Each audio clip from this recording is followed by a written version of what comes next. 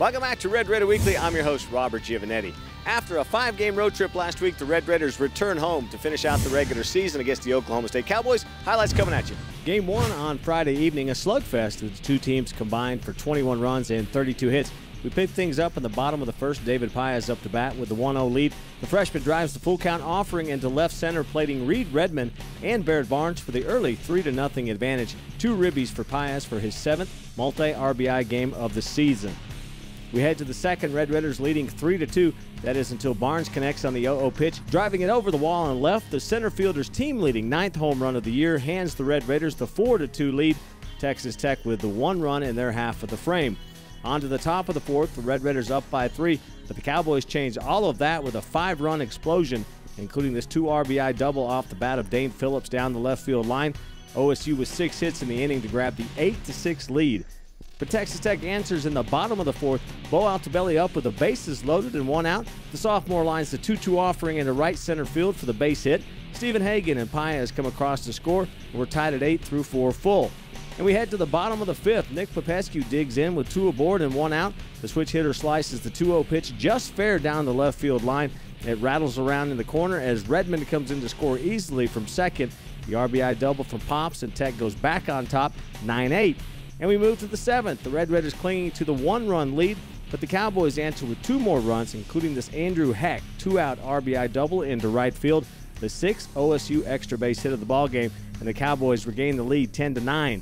But no quit in the Red Raiders as they return the favor in the bottom half. Popescu tallies Tech's 16th hit of the night with a seeing eye ground ball through the hole on the left side. Redmond rounds third and heads for home plate, sliding in safely as he plows through the catcher Jared Womack to tie the score at 10. Neither team able to scratch the scoreboard in the 8th, and we head to the top of the 9th. John Neely making his team-leading 27th appearance of the year. 2 on and 2 outs for the left fielder Heck, and the senior bounces one up the middle for the base hit. The runner scores from second, and it's 11-10 OSU.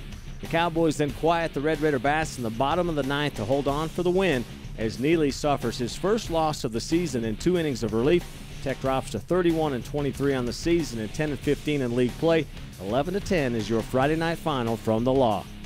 We pick up Saturday's game in the top of the 1st. Devin Shines leading things off. The junior gets the Cowboys on the board early with a solo shot to left center. OSU with 3 runs on 4 hits in the frame. 3-0 Oklahoma State after a half an inning played.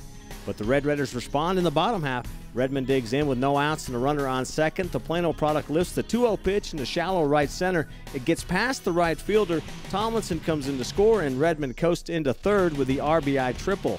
Still in the 1st, Barnes up to bat with no outs and a runner on third. The sophomore gets a piece of the 2-1 pitch and drives it down the left field line into the old bullpen for a 2-run shot. RBIs 36 and 37 as Barnes' 10th home run of 2011 knots things up at 3 apiece. We head to the home half of the 4th. The Red Raiders up 4-3. Hagan in the box with 2 on and 2 outs. The junior hits one off the end of the bat into right field. Tomlinson is waved around third, scoring easily from second, and it's 5-3 Red Raiders. Tech's final runs of their big 4th come courtesy of Andre Wheeler. The freshman continues the 2-out splurge as he serves one to shallow center. It drops in for the base hit as 2 runs come across to score. 4 runs on 4 hits as Texas Tech jumps out to the 8-3 lead. The home team puts the game out of reach in the bottom of the 5th. Hagan drives in the final runs of the frame as he goes opposite field again with a bloop single into right center, scoring 2. The Washington product with a 3-for-5 performance for his 13th multi-hit game of the year, and it's 11-3 Texas Tech. The Cowboys make things interesting with 4 runs over the next 4 innings, but this time Neely takes care of business, getting Weidenauer to chase the 0-2 pitch for the strikeout to end the game. Mossick notches his 5th win of the year, becoming the first Tech freshman to win 5 games in a season since Miles Morgan accomplished the feat in 2006. Tech 11, Oklahoma State 7 is your Saturday night final from Lubbock.